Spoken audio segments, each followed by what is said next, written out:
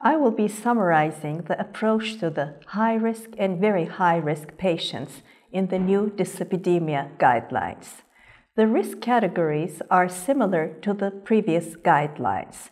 For very high risk, we have patients with documented atherosclerotic vascular disease, those with severe chronic kidney disease, a calculated score risk of more than 10%. There has been a slight change, diabetes with target organ damage, and in addition, more than 3 major risk factors or early onset type 1 diabetes of duration more than 20 years is now considered very high risk. Also, familial hypercholesterolemia with atherosclerosis or with another major risk factor is also very high risk. As for high risk, it's quite similar to the previous guidelines. Patients with markedly elevated risk factor or familial hypercholesterolemia without other major risk factor, moderate chronic kidney disease, and a calculated score of 5 to 10% is high risk. In addition, patients with diabetes without target organ damage, with diabetes duration of more than 10 years or additional risk factor is high risk. And in moderate risk, we have young patients with diabetes duration less than 10 years without other risk factors and a calculated score of 1 to 5%. The remaining are considered low risk. The recommendations for treatment goals for LDL cholesterol has changed significantly in the new dyslipidemia guideline. For patients with very high risk, an LDL cholesterol reduction of at least 50% from baseline and an LDL goal less than 1.4 millimole or 55 milligrams per deciliter is recommended. This is a class 1 recommendation. Also, for patients with atherosclerosis who experience a second vascular event within 2 years, an LDL cholesterol goal is optionally less than 1 millimole, which is 40 milligrams per deciliter, and this is a class 2B optional recommendation. For patients with high risk, an LDL reduction of at least 50% from baseline and a goal of less than 1.8 millimole per liter or 70 milligrams per deciliter is recommended.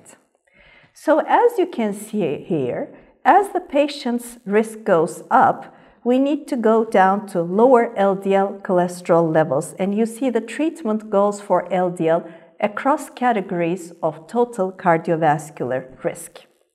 The intervention strategies are decided as a function of total risk and LDL cholesterol levels.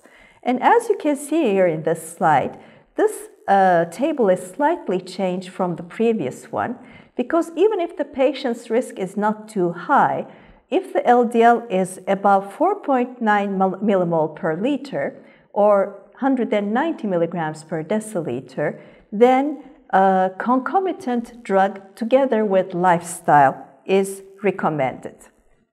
As for drug treatment, it is recommended to prescribe a high-intensity statin up to the highest tolerated dose to reach the goal, and if the goals are not achieved with a maximum tolerated dose of statin, combination with ezetimibe is recommended.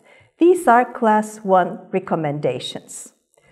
For secondary prevention patients at very high risk, not at their goal, both with statin and ezetimibe, combination with a PCSK9 inhibitor is recommended.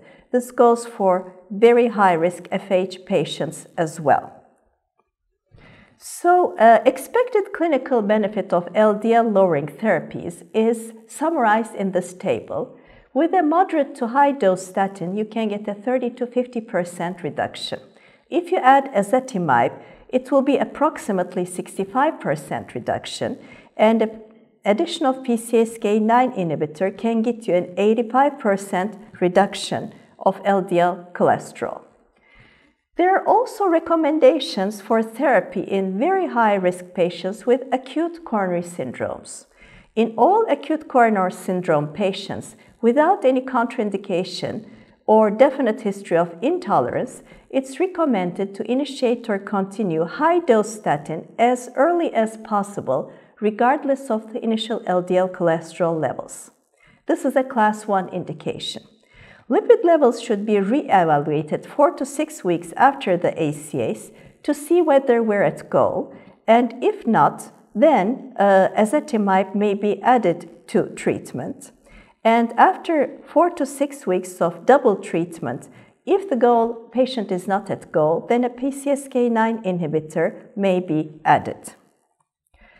Also, for patients undergoing percutaneous coronary intervention, there is a class 2A recommendation of routine pretreatment or loading with high-dose statin. It should be considered as a class 2A recommendation.